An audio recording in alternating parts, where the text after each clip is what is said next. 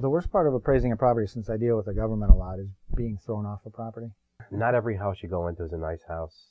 And everybody always says, oh, it's great, you get to see these houses, how beautiful. Well, they're not all beautiful, they're not all clean, they're not all nice. To find the street, if it is covered with snow, with the names, how I can find it. Paperwork. Paperwork and records keeping, it's a real pain in the you-know-what. The appraisal itself takes much longer than it used to.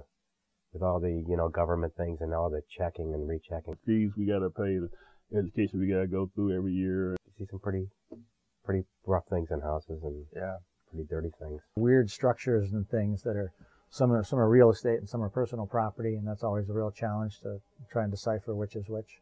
And the difficult part is when it is snow, to do measurements above the snow with your wheel measurement. It's very difficult. Been chased by some dogs. That's never any fun. I ring the doorbell, and the dog runs up from the backyard, runs up the stairs. I'm looking like no one answering the door, so I'm trying to fend this dog off. After a while, I climb over the banister.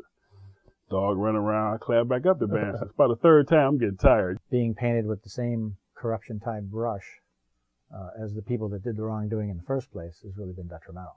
I have probably 20 plus times caught fleas in houses. To learn all these laws and rules and regulations and points and everything like a good lawyer. This is the most difficult part.